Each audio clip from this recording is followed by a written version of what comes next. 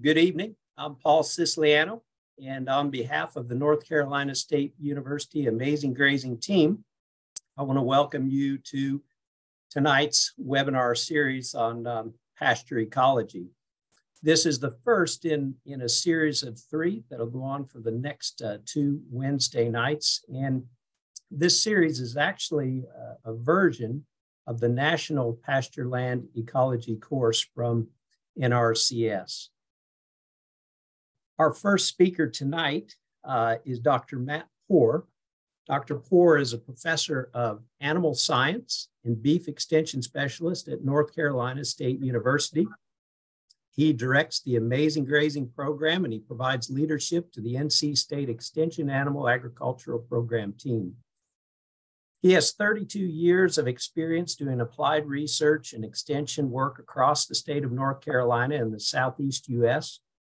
His major program areas are the use of alternative feeds, forages, and forage management approaches for beef cattle. Dr. Poore is the chair of the Alliance for Grassland Renewal, a national group focused on improving the understanding of and achieving the adoption of novel endophyte tall fescue technology. So with that, I will go ahead and turn this over to Dr. Poore. Okay. Thank you very much. And Paul, if you can't see that, wave your hand, but I'm assuming that you're seeing my screen.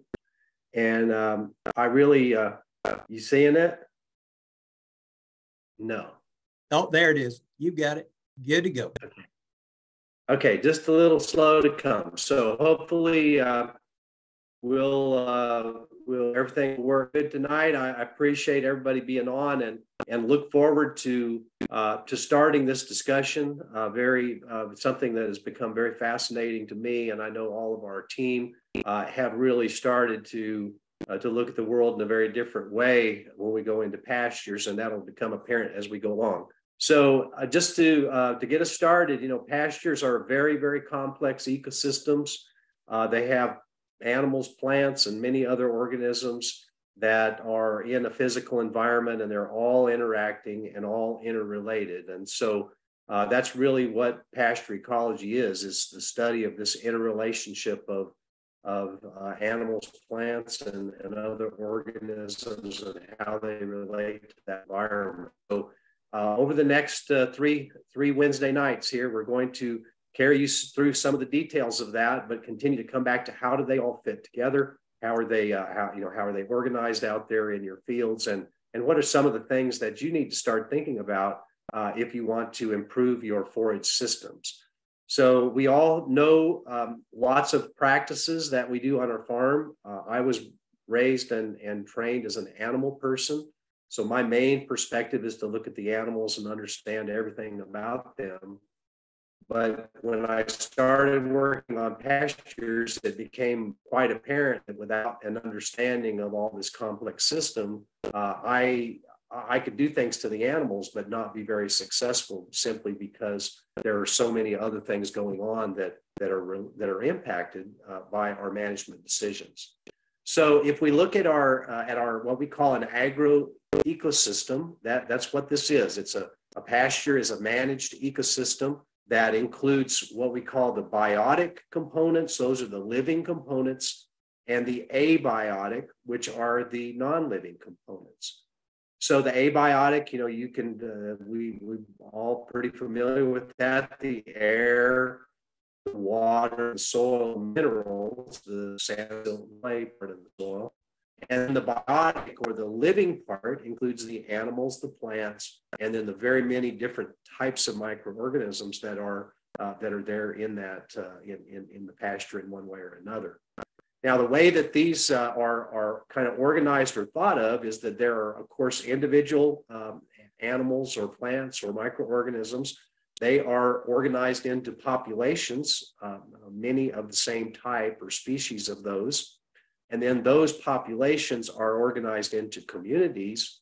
And then those various communities, like the soil community and the wildlife community above ground, they are all part of that bigger agroecosystem. So we can break this down and study the individual components. but to really understand how it all, to have some impact on it, we need to understand that they all work together and that we need to be thinking about all of those things all at the same time. Now, it's very important for the future of the world that we keep in mind that, we've got a challenge feeding all the humans that we have. We have things like climate change that we're worried about. And one thing that we often talk about is, we do have a problem in some extent from an ecological perspective with the fact that many of our food animals, being poultry, swine, the monogastrics, they actually eat food that could be eaten directly by humans. So I have a picture of corn there, and the starch and proteins and all in corn can be worked pretty well into a human diet, as we're all aware. And so animals that must eat those concentrated feeds, like again, swine and poultry, they are in direct competition with humans for things that we eat. Whereas ruminants like these grazing steers here in this picture, they're eating forages, which are not something that can be consumed by humans.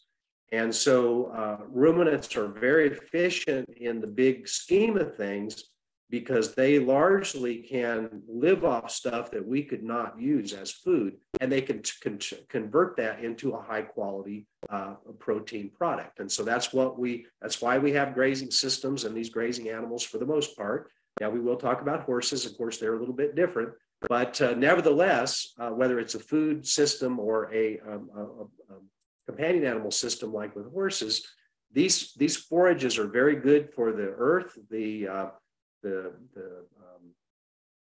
perennial forages have very good quality roots, very deep roots. They leave a lot of carbon in the soil, and if managed properly, are very, very beneficial to the overall climate. It's also very true that a large part of the land on the Earth's surface cannot be farmed with conventional farming techniques. It's either too steep, too rocky, or something like that, too dry.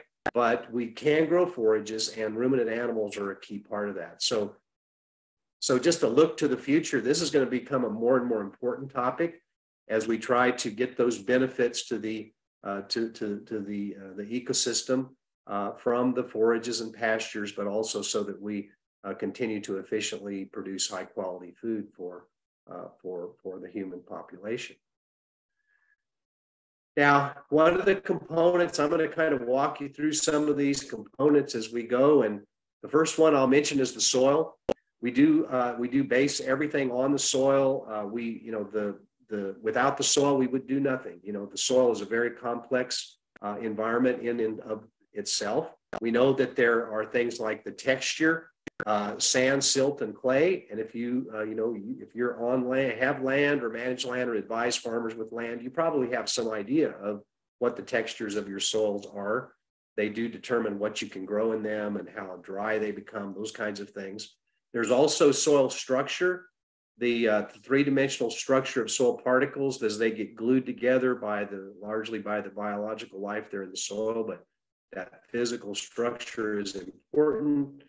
Of course, there's chemistry in the soil, things like cation exchange capacity, the nutrient levels in the soil, phosphorus, potassium, nitrogen, that sort of thing. The pH, or how acid the soil is, the presence of organic matter. All of those are sort of the chemical pieces of that. And then the fourth one is the biology. And this is the part that's been probably the least understood, the least studied, and by far the most complex part of the soil system. And we'll learn a lot more about that on the second night, the next week. But I will just say that there's a lot of soil biology, a lot of things going on that we need to better understand soils and how to get the most out of them. We need to be thinking about the big scale ecosystem processes that are out there at work in your pasture. And so again, these are all things we'll come back to or that you can read more about, but we do have nutrient cycles out there, the carbon cycle, the water cycle, then all the nutrient cycles, including like nitrogen, phosphorus, and all others. And why I say cycles is that the stuff, goes in the animals and comes back out and goes into the soil, comes back to the plants, And there are these cycles out there that are in operation. And then finally, community dynamics, and this is a little more complex concept, but basically how all of those things fit together with the various communities of organisms that are out there and how they all impact each other. So again, we'll spend quite a bit of time talking about all of those issues. Now, if we jump to the plants and talk a little bit about the plant component, the big piece, another of the big pieces, we do have, herbaceous and woody plants. So those, the herbaceous are the ones, when we talk about that, we're talking about clovers and grasses and stuff that's fine texture and does not get woody. And of course, the woody ones are things like brush, blackberries, rose bushes, and then trees that may start in a succession in a pasture. And so we have to be also thinking about how natural succession wants to go in a pasture. Basically, if you're in a place that was historically in forest, like where we are in North Carolina, then it's trying to become forest again. You have to manage to keep woodies from encroaching in your pastures and think about that.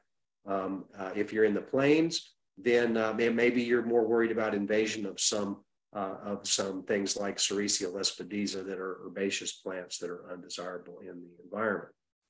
We also can talk about annuals and perennials, and this is real important for you to understand that if you don't. The annuals have a very short lifespan. They live less than 1 year in the hemisphere where we are, this far above the equator, and they're like sprinters. So annuals come up, they grow very quickly, they make seed very quickly, and then they die. They have a very short life, whereas the perennials live for many, many years. And perennials come out slower. They typically grow slower in the early years, but then they get well established and can continue to produce for many, many years. And so we need to understand the balance of those. We also have cool season plants and warm season plants. And Dr. Harmon will talk a little bit more about this, but we have some species like tall fescue and orchard grass that far prefer the cool season. And then we have warm season plants like switchgrass, Bermuda grass, Dallas grass that function better in warm. And they also have different pathways for their photosynthesis. And I'm not going to get into the details of that, but it makes warm season plants quite efficient at making tissue from nutrients and rainfall compared to the way cool season plants do. And again, plenty of examples of those.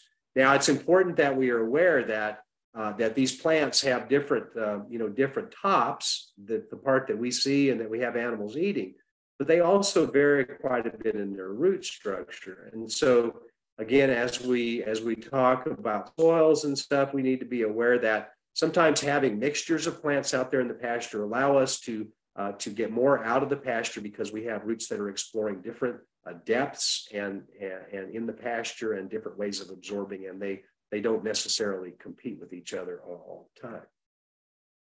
And of course, a typical warm season, cool season curve here, with the blue being cool season.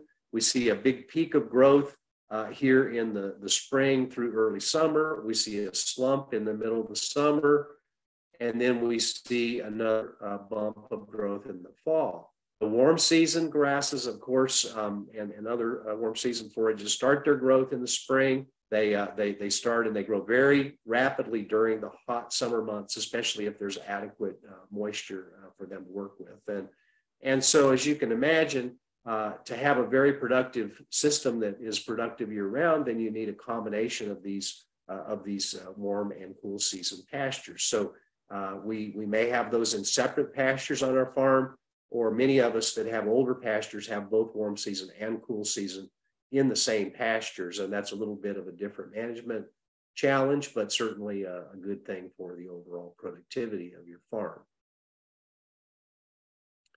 Now, turning to some of the major animal points that we need to start with, we do have grazing livestock, and with this animals, I'm talking about the livestock at this point And whether it's cows, horses, sheep, or goats, we need to understand a little bit about our animals and how they feed and what they eat. And one thing that you'll notice, there are very big differences in the mouth of these different animals. Of course, ruminants, cows, sheep, and goats have no teeth on the top. And I think you can see that in each of these, that they don't have top teeth, whereas a horse has teeth on the top and the bottom. And this gives some implications in the way that they graze. Also, the width of their mouth becomes an important consideration, and we'll talk a little bit more detail about that. But if they have a very wide muzzle, they're not able to be as selective, whereas sheep and especially goats, they have very narrow mouths, and it makes them able to more easily select very specific parts of plants. So if you watch them graze, animals over here, a cow, she wants to stick her tongue out, wrap it around grass, pull it in, and then it's sheared off by those bottom teeth against that upper pad in her mouth. A goat can nibble with its lips. It actually has prehensile lips, so it can nibble and get the leaves off of this is I believe a rose bush, and picking the individual leaflets off of that. So they're very good at selecting a high quality diet. A horse, again, a wide mouth with teeth on the top and the bottom, and they can graze into the soil. And so again, some of the problems with horses that we have is because they are so good at grazing very short. Now, we'll relate that into what they prefer as their diet. And horses are clear grazers, and so they prefer to have grass. They will eat a little bit of weeds and a little bit of browse, but they would prefer a high level of grass in their diet. This is if they have a high level of selection, that's what they'll select. Cattle, they will eat mostly grass, but they'll eat a little bit more weeds, or forbs would probably be a better word for that. And then also they will browse a little bit on rose bushes, blackberry bushes, and other things that may be there in the pasture. Sheep are not that different from cattle, but again, they graze a little less on grass, and they eat a bit more weeds and browse. And then goats are very much what we call concentrate selectors. They get out there and they really like to browse. So in this particular data set, they were eating about 60% of their diet as browse, 20% as some herbaceous weeds, and then a little bit of grass. And so there are some big preferences here, and you need to think about this as you set up your grazing system. You would have a very different system for goats than you would for cattle or horses. And if you're trying to keep goat feed on your farm, for example, you want to have all goats and you really want them eating somewhere above above the ground. You don't want them eating right down on the ground because of parasites. Then you need to think about some taller plants, maybe some browse, and not grazing that so hard that you kill it off. Now, I want to turn here a little bit and talk a little bit about dung beetles. There are a lot of things in pastures that maybe they're unappreciated, and I say here dung beetles are an unappreciated part of pasture ecology. They're getting more and more press, but many people only know about the rollers. So there's three types, and shown on this slide. Over here on the right is a roller that takes a ball of manure, rolls it across the pasture, and then they find a place to bury it in the ground. We have a type here that's called in the middle that's called a tunneler, and they fly into the cow pie, and then they bury manure down at depths in the soil, up to sometimes as deep as 18 inches. And then there are others that are called dwellers, and they stay in the all the time. Again, at one time, I didn't even realize there were dung beetles in our pastures, and then I did some research on this, and we did some trapping, and we actually trapped about 23 different species of dung beetles here in North Carolina, and it's changed my. I can't go into a pasture again and not look for dung beetles. So it's something that will get you hooked into this study of pasture ecology. Of course, things like earthworms and other large biology are very important in opening up this soil. But just a few little more words about dung beetles. This top slide, this one here had no dung beetles in it. This one over here had dung beetles for about a week's time. You can see this cow pie still sitting on the surface. This one has been well incorporated and is really just a shell of what was there. And our research has shown that this these nutrients are taken down deep in the soil, and that's of real importance in the overall nutrient cycling in your pastures. Now, and this is just like a little dung beetle farm, and pretty amazing stuff of what they can do. So a lot of people tell me, well, I don't have dung beetles, Dr. Poor, and I don't know why, and I've never seen them. So take a flat shovel out to your pastures here over the next few months. And when you see a fresh cow pie that looks like it's kind of been churned up by something or whatever, to underneath it, turn it over, and you'll see that in that cow pie there were about several hundred dung beetles. So again, scoop under it, let it set about 30 seconds, flip it over, and you will see dung beetles if they're on your farm. And so encourage you to get out, start exploring these things. And look underneath that cow pie and just realize those holes are so much importance in the overall pasture ecology. And of course, don't forget to take your shovel out there and also dig down and look at things like earthworms and soil texture, soil aggregation as shown in this shot. Get out there and explore in your pastures. Now, if I thought this animal are an important part of this, and this picture is 3 of my cows, and at one time, that's all I saw when I looked at this picture. But certainly, we're looking at a big solar collector that takes solar energy and converts it into carbohydrates and proteins and everything else that those animals can use. It's also the way that we collect rainfall. And so having green grass underfoot as much of the year as possible is really critical in terms of driving production and growth in the pastures. Now, another thing that we need to think about, and this is kind of related to the dung beetle topic, but we do need to be doing the best we can to recycle nutrients into the pasture. We do have many of these nutrients, about 75 to 90% of that does get returned to the pasture. And we have things like the nitrogen cycle. So again, I don't want to get into the complexity of this. We don't have time today. But when nitrogen comes into the system, we can do that through nitrogen fertilization through a factory and bring it in. But we also can grow it with legumes on the pasture, as shown in this little piece of the diagram. And it enters the soil, and then it grows plants. We also have the nutrients that are coming from the cow manure going down into that pool. So this continues to cycle, and there is a whole lot of nitrogen in the soil profile that can come available over time, even if we don't put on fertilizer. So we'll learn about that on next webinar. If you look at your farm, this is a farm that we have a nutrient map on, and these colors, dark blue is a lot of phosphorus, and orange is basically deficient in phosphorus. And so if you look at this farm and understand that right here in the middle is where our headquarters is, there are parts of this farm that are heavily loaded with nutrients and other parts that are not so heavily loaded. And that becomes really critical because we need to be thinking about where manure falls. And so controlled grazing or moving animals frequently allows you to get manure deposited in a much more even way than was shown in that previous picture, which primarily came from hay feeding. Well, we roll hay on the land, the cattle moved out, we could use bale grazing, another technique that's becoming popular.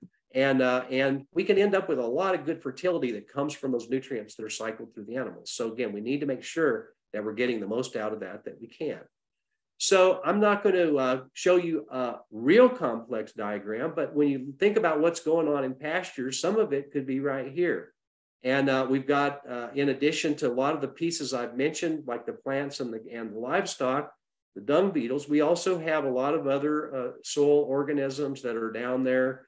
We also have stuff like, mice and deer and other insects that are above ground. And all of that is critical to the overall functioning of the pasture. Now, this diagram, I realize, and I've seen this many times, and one time I realized this is incomplete because there's the most important animal in the system is not shown, and that is you. So we are part of this ecological system. And so that's what we want to try to do through this webinar, is to get you thinking about you yourself as part of this pasture, not standing outside looking in.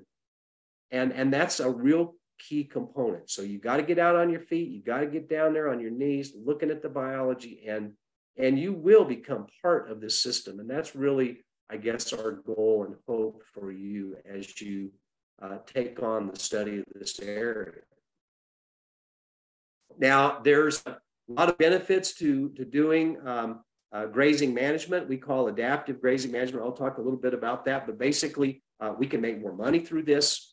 It's good for the animals. We do have excellent nutrition, but we also have improved cow comfort when they're out on grass. Health problems are noticed much more quickly because you're around your animals, and it's actually better for your own mental health. We also have many environmental benefits or ecosystem services. Sometimes that's called with water quality. Improving that nutrient distribution is very good. And then improving soil health actually improves soil carbon and therefore is really good for the climate as well. So lots of benefits of this, and it's a system that should be managed better than it is, frankly, out there across the world. So let's talk a little bit about what we're talking about in terms of some of the terminology. Y'all have seen many names for grazing management systems. Intensive grazing, management intensive grazing, all of these have been used at one time or another, and many of them mean the same kind of things. They're a little vague, and the most common now is regenerative grazing. And they're all very, they're very similar. The technique, basically what we're looking at is short grazing periods and long rest periods. And that's basically, these are all types of that. Now, regenerative grazing, the only thing about it is that it is, you take the approach that this system is degraded and it needs to be constantly improved. And we all know that. We all would agree with that. And so everything we do is really in the regenerative spirit of trying to improve the soils and improve our farms. And that's what we all do. So there's many techniques we can use for that. Now, we need a definition, and I'll just throw this one out. Johnny came up with this a few years ago, and we're still using it. It's the practice of using proven grazing management principles and practices to meet the dynamic biologic, economic, and social needs of an individual grazing operation and their community. So a very broad term, but that's what it is. It's basically, we are going to use all the techniques that we have and spend a lot of time thinking and a lot of time out there in our pastures with our animals. Now, we need to talk a little bit more about this because adaptive management is a broader concept. It's not just for grazing. There are many systems that use adaptive management principles. And so this works best when you have a system that there's a lot of variables that you can't control and that are hard to predict. So when you go out there, you don't know what you're going to get into the next day in your pastures. You've got to be somewhat fluid and smoothly make changes in your plan because you have some unexpected things that will happen. So your long-term goals stay the same, but the path to get there may vary, and it may vary on a weekly or monthly basis depending on situations that you get yourself into. So the principles of adaptive management are here, and it's basically a reiterative process. So you need to evaluate your resources and come up with a goal for what you're going to try to do with your farm. Then you need to develop your initial plan, and you need to implement that plan. Now, the key to it comes next. You evaluate the short-term outcomes of that plan. Did they graze it too short? Did they graze it not short enough? Going out there and thinking through, evaluating yourself each day or over short periods of time, and then say, well, I didn't do that right. I need to change. I need to do it differently. Maybe it didn't rain. Maybe it rained too much, but modify that plan. And then the last thing is you just keep repeating step 4 through 6. So you keep doing some things, evaluating it, and then modifying and doing things differently. This creates a rapid learning. And you should try all kinds of techniques and evaluate them, and then either put them in your system or don't, get rid of them. But always be open to new ideas. So we talk about, people ask me what's Amazing Grazing. Well, it's the educational program that's bringing you this webinar series, but it's also it's also sometimes you go out on a farm and you see it. And this is an example of a farm with where the grass, the cattle, the poly wire there, the electricity, the soil, everything is coming together, and you just are like, my gosh, this is amazing. This is what I'm trying to do. Maybe you go to a farm and you just see things that are just popping out of the ground, high quality forages, this being a chicory in a complex perennial mix. But there's some amazing stuff that goes on out there. So we're all enthusiastic and interested in this kind of stuff. And you should be amazed by your pastures. And if you'll start looking at them and evaluating them, you will be that. So to do this, you really need to decide you're going to make a change in your system. If you want to really get the most out of it, understand that this pasture ecology is very complex, but it is worth learning about and managing. Get around other farmers that have an interest in this. There's a lot of them out there now, and they would love to visit with you. It's a very collaborative kind of a community. You want to go do that preliminary system assessment, including soil testing on all your farm. We'll talk about that again a little bit next week. Upgrade your electric fence skills, because this is really the way this is done. If you don't have electric fence, you're very hampered in being able to control where the animals are. You need to develop a good management plan. And then upgrade your infrastructure, more water, more fencing, and most importantly, don't give up. Now, we have a publication called The 12 Steps to Amazing Grazing. You can find it online and search that out, and that'll help you to think through where you're at on this and how to continue to improve your farm, no matter where you are. We all can improve and should. Now, people that are very successful at this, we know a lot of those guys, and so we've kind of come up with this list. They're very open-minded. They're very flexible. They critically evaluate everything and learn from their mistakes, and that's the most important thing. There are no mistakes if you learn in the process. Don't be tied to too tied to one system. Now, some people will tell you you've got to let the plants get really big and old, and you have to have a lot of diversity. There are many ways to get this done. So don't think that you have to do it exactly like someone tells you. Your farm system will be different than everyone else's. Stay interested, continue to study, continue to dig, and learn to see all the complexity without actually looking at it. And I'm not going to get into the deep philosophy of that, but once you start studying all the components, at some point, it all comes together, and you don't have to think about grazing height and forage type, all of those things. You just know that all together, and you quit thinking about it consciously. And that's when you really are getting there. And then finally, enjoy it. The reason I do this is because it's true joy for me when I'm out in the pasture, things are working good, and I'm with my cows. People ask, is there evidence that this is actually true, Dr. Poor? This is good for the land and good for the world. But we did some work recently that was published that showed that improving your level of grazing management will improve your soil test biological activity, or the biology in the soil. You're going to learn more about what that is. It improves nutrient cycling. It increases soil carbon. It's good for the climate. And it improves our ability to grow grass without fertilizer. And so all of those are goals that many people have. Now, why don't people do this? Well, it's not traditional. Maybe they think they don't have enough time. They don't have key management skills. Peer pressure tells them, you don't want to do that because somebody's going to laugh at you for getting out there with that little string and controlling cows. It seems complicated to a lot of people, and it can be. And many people just don't understand how to use electric fence, and it's as simple as that. But there are many reasons for that.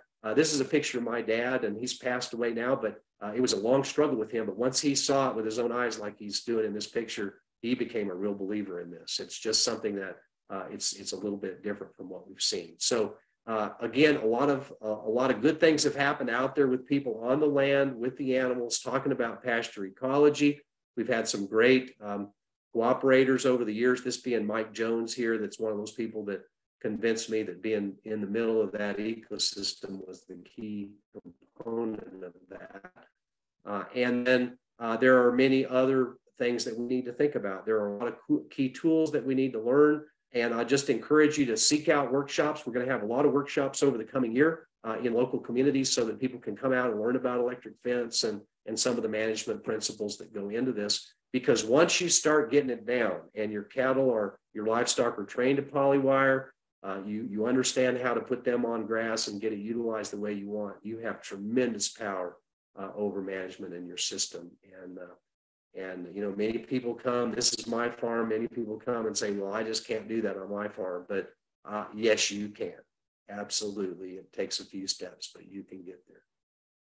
So with that, Paul, I think my time is up, and I want to just finish by showing you, you know, a way that you can get involved in this. So this is just a 1-gallon pot with a fescue plant I dug and put in there.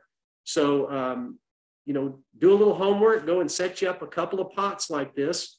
And Dr. Harmon is going to tell you about grazing management, but graze one of them every few days. Every time it puts out shoots, graze them off, just as if you were a cow out there waiting for the next little grass to come up, and let one go to about 10 inches and then cut it back to 6 every time it needs that, maybe every 3 weeks, and just watch those grow over the early summer here, and then look at the roots after a while. And so a little exercise you can do at home that will be very informative to you. Okay, with that, Paul, I'm going to turn it back over to you. Thank you very much. Thanks, Matt, for an excellent introduction and overview of Pastureland Ecology. Folks, we'll have time to answer questions at the very end of this. And so as we go along, if you have questions, please put them in the chat box and we will consolidate those and get to them at the very end.